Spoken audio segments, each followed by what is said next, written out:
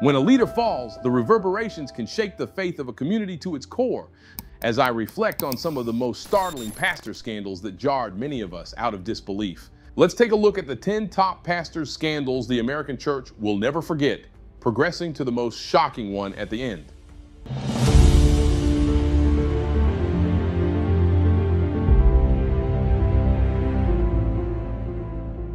Reverend O.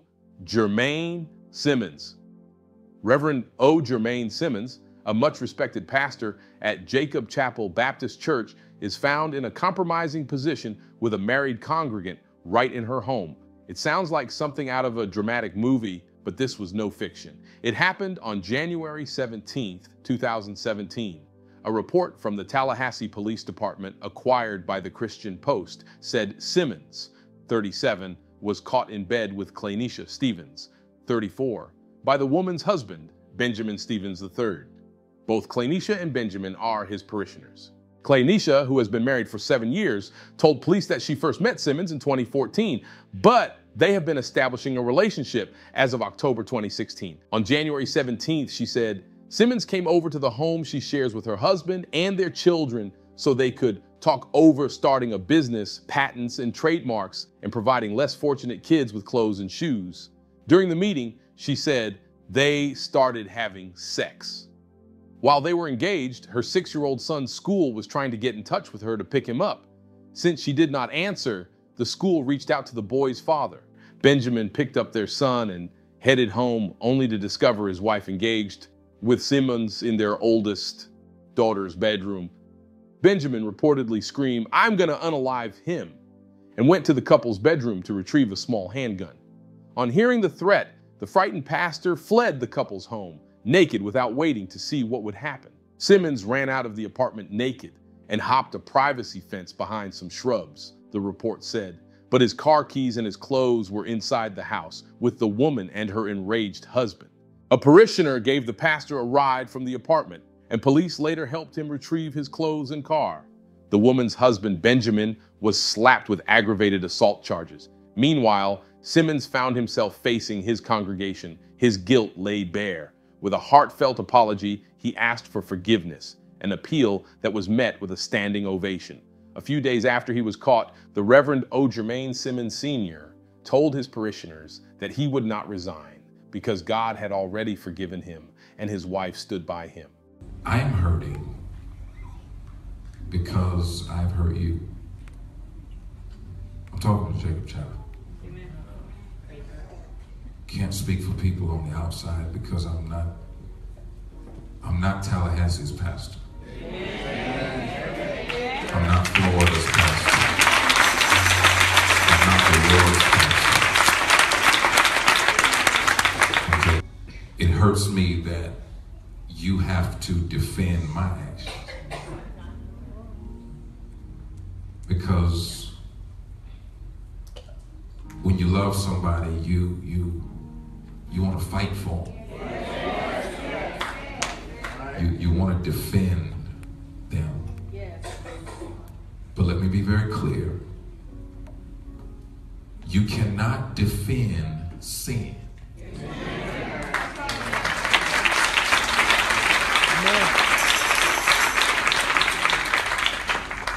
I want to make something clear because God is pushing me forward. I'll never be sorry enough for some people. Even now, you critique, well, did he mean it? I don't have the energy for that right now. But I have to be clear that God is pushing us forward.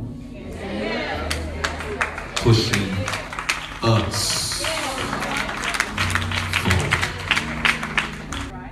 And so you will be attacked for loving me.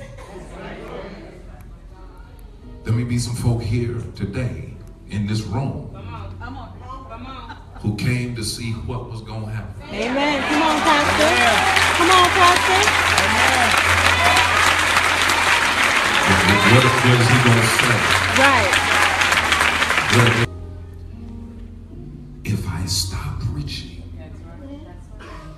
if I stop doing what the Lord called me to do over this, it presupposes that I was qualified to do it in the first place. Does that make sense?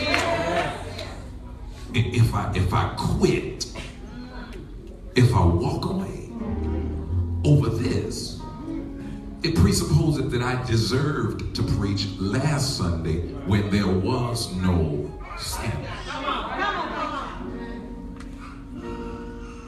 I was a wretch undone when he called me. I'm a work in progress now. But with the Lord on our side, we will move forward.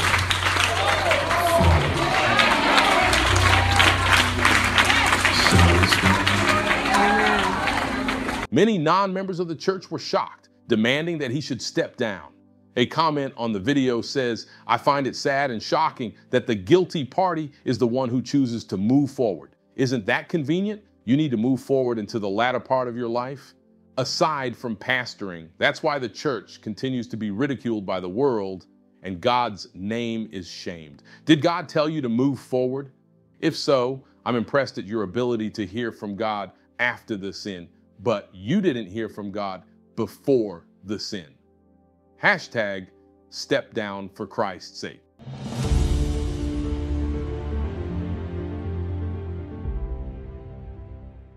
Still about pastors sleeping with their married members, we zoom to senior pastor Chris Hill. This is Chris Hill, a spiritual son of T.D. Jakes. He is also the senior pastor of the Potter's House Church of Denver, which is a branch of the Potter's House Church. In this picture, Pastor Chris Hill poses with his goddaughter and employee, Shernay, and her husband, Arthur McFarland III, on their wedding day, September 26, 2014. Here is Pastor Hill's wife also posing with Shernay on the wedding day. As reported by the Christian Post, in 2017, Joy Hill sent a mass text message to church members alleging that her husband has been engaged in a months-long affair with a married parishioner who also happens to be their goddaughter, Shernay. Joy Hill stated that with the help of a private investigator who followed them for weeks, she was able to confirm that they had been having an affair for several months. Here is a portion of the mass text message sent out by First Lady Hill. "For your information, Pastor called the police on me tonight because I yelled at him asking him to leave the house tonight and he wouldn't. I was upset because he won't stop having an affair with Shernay and I can't live like this anymore. They've been having an affair for several months, and he finally admitted it yesterday after I hired a private investigator to have them followed over the past 6 weeks. So since he wouldn't leave the house tonight, I threw his clothes in our dry, empty hot tub. I'm done covering for him, done. I called one of our deacons, Officer Everett Moore, and he came over tonight too. 4 cops in total were at our home. They concluded that no crime was committed. He's painting me to be violent and irrational. I am neither. I am a wife who is devastated that her husband is cheating her with her daughter. And to make matters worse, Shernay falsely accused me of keying her car yesterday, and my husband believes her and told her to press charges against me. My grace for this is over. I want a husband that won't cheat on me or verbally and emotionally abuse me. Shernay is your new first lady now. I won't be coming to the Porter's House, Denver anymore." Following this revelation of their senior pastor's alleged affair with a married parishioner, the Potter's House Church of Denver announced that Chris Hill, a protege of megachurch preacher Bishop T.D. Jakes, has resigned from his position. Following the outburst of the allegations, Shernay and her husband also separated. But just 3 months after resigning as senior pastor of the Potter's House Church of Denver over the alleged affair with a married parishioner, Pastor Chris Hill said he is ready to come back. And Bishop T.D. Jakes of Potter's House of Dallas laid hands on him and declared restoration. This is a good example of the fact that it is not ideal for pastors to have female office assistants. In the end, these pastors cheat, divorce, get new churches, remarry, and rather than taking responsibility, think they can start over with no responsibility.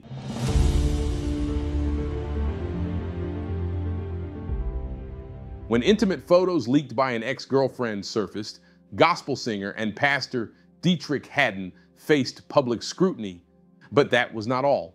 He got his current wife, Dominique Haddon, pregnant while still married to his ex, Demita Haddon. Dominique and Dietrich married months after Dietrich announced his split from his ex-wife of more than 15 years, who was also a gospel singer, Demita Haddon.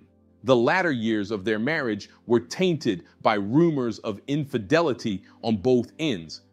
But Haddon wants everyone to know he's only human. It's all about truth for me from this point on.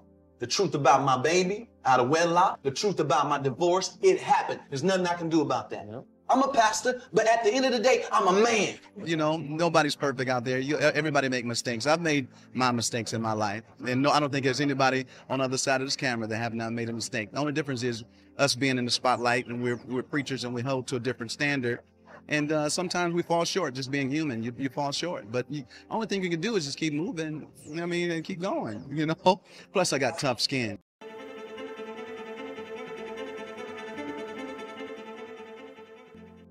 For over a decade, there have been allegations of drug use and inappropriate sexual behavior against Ted Haggard, a pastor of New Life Church in Colorado Springs. Starting in the basement of his house with 22 people, that church eventually became New Life Church, one of the largest mega churches in America. With a congregation of over 14,000, Haggard became so influential that he visited the White House of President George W. Bush multiple times. He also served as president of the National Association of Evangelicals from 2003-2006. We've decided the Bible is the Word of God. We don't have to have a general assembly about what we believe. It's written in the Bible. All right? So we don't have to debate about what we should think about homosexual activity. It's written in the Bible. I think I know what you did last night. If you send me $1,000, I won't tell your wife.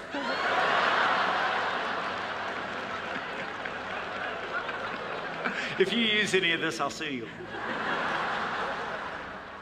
In 2006, there was a significant shift in the life of Ted Haggard when a gay prostitute came forward claiming that Haggard had paid him for sex.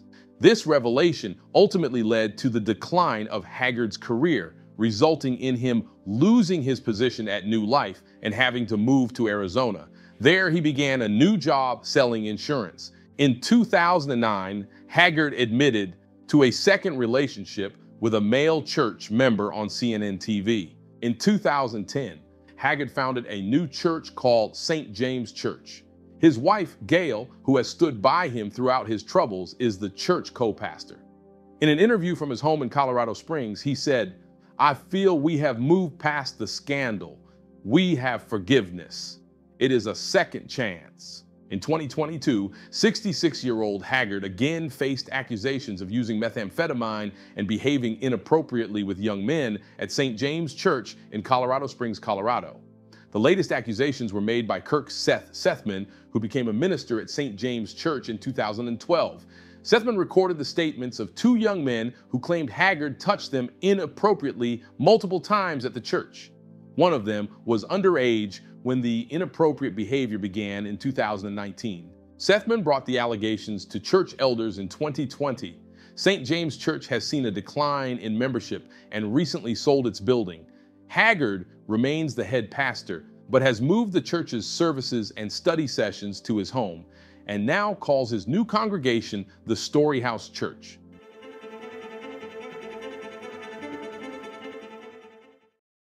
In North Carolina, renowned Baptist minister Coy Prevett faced charges in 2007 for aiding and abetting prostitution. Coy Prevett was charged with 6 counts of aiding and abetting prostitution by the State Bureau of Investigation and the Kannapolis Police Department in 2007. At the time, Prevett was 74 years old, serving as the Cabarrus County Commissioner and a former NC State Representative. Many were shocked that a respected minister with such a long-standing career would be involved in something so morally reprehensible. The investigation uncovered that Prevett had been paying prostitutes for sexual services since the early 1990s. He used his position of power and influence to coerce vulnerable women into prostitution and then paid them with church funds. Despite the overwhelming evidence against him, Prevet maintained his innocence and refused to resign from his political positions. He even continued to preach at his church, claiming that he was being targeted by the media and law enforcement due to his conservative beliefs. Later that year, Prevet eventually pleaded guilty to 6 counts of aiding and abetting prostitution. He was sentenced to 1 year of probation and 100 hours of community service, as well as a $1,000 fine. He was also required to seek counseling and attend a moral behavior course. The following year, Joe Barron, a pastor at Prestonwood Baptist Church in Texas, was arrested for allegedly soliciting a minor. Joe Barron served as a marriage counseling pastor and was one of the 40 ministers at Prestonwood Baptist Church in Plano, Texas. In 2008, Barron faced legal consequences for solicitation of a minor. It was discovered that he had driven from Dallas to Bryan, Texas, under the impression that he was meeting a 13-year-old girl, unaware that it was an undercover law enforcement official. Condoms, a webcam, and a headset were found in Barron's car at the time of his arrest.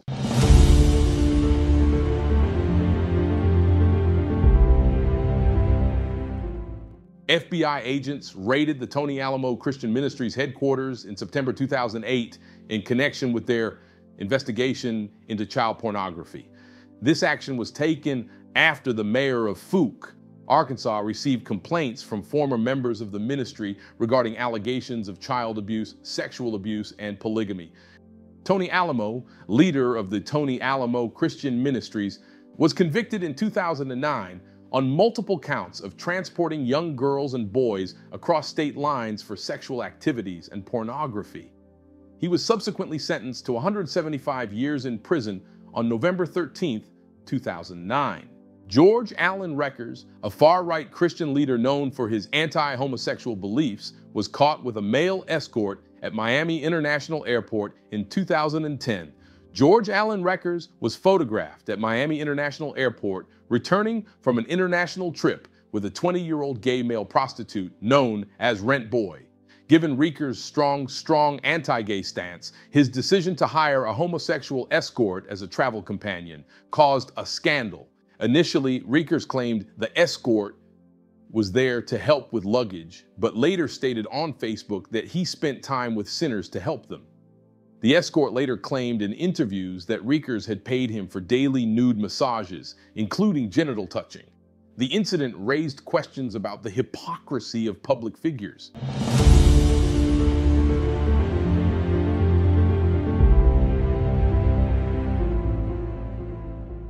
Bishop Eddie Long faced accusations of inappropriate sexual relationships with young men. Despite these serious allegations, Long held onto his leadership position in the New Birth Missionary Baptist Church. 4 young men have accused him of sexual exploitation, but he remains defiant, refusing to vacate his esteemed position. One of them, Spencer LeGrand, speaks up about a trip to Kenya in 2005 with chilling details of coercion into sexual acts. Bishop Eddie Long maintained his innocence against the allegations, but settled out of court, leaving the community divided and sparking broader discussions about power dynamics and spiritual mentorship in religious settings.